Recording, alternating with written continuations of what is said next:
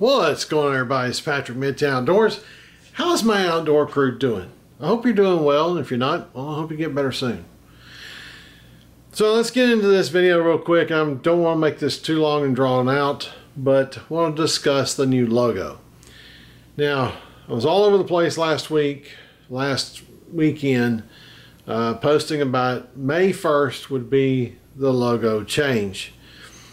The old logo, which I'll pop up on the screen right now, well, when I made that thing, I made it as a JPEG only. And if you know anything about printing, know anything about logos and stuff, it can't be just a JPEG. It won't work on certain things.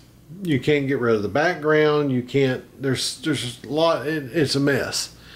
There's several different file formats you need in order to make that logo work on things. So I had to I wanted to make a change. I've had the same logo for going on 12 years now, 13 years. And so I wanted something different. I wanted to clean it up, wanted to, you know, make it new, fresh. Every now and then you have to take a step back and refresh things you're doing and make things a little bit better.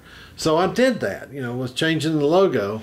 I made things, well, feel a little bit better to me. So here's the new logo. You find me on any other social media sites, this is the logo I'm using from here on out.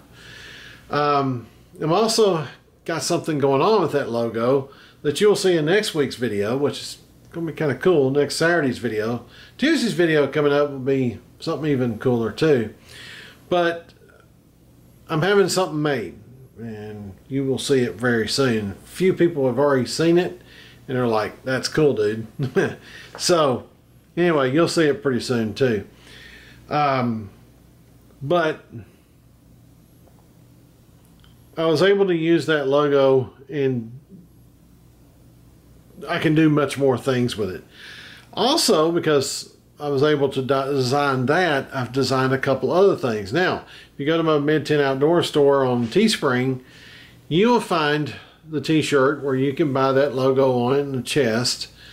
But I've also made a couple other t-shirts with things I came up with. The first one, sitting in the office one day, and I thought, man, all I need right now is a cup of coffee and some woods.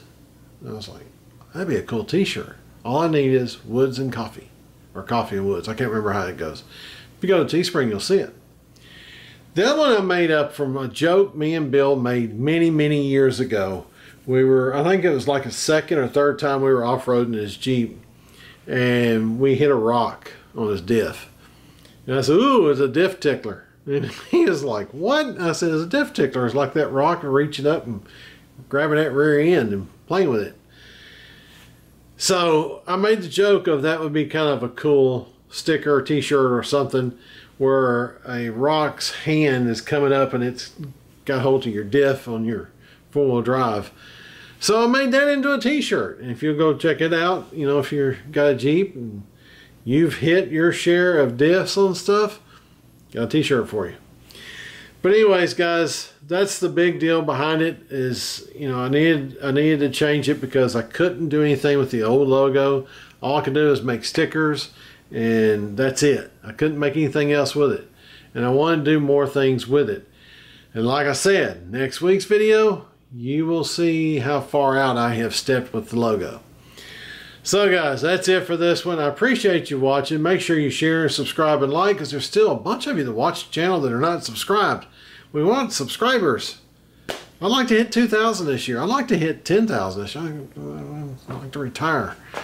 But anyway, please subscribe, please share, please like, all those other good things we do.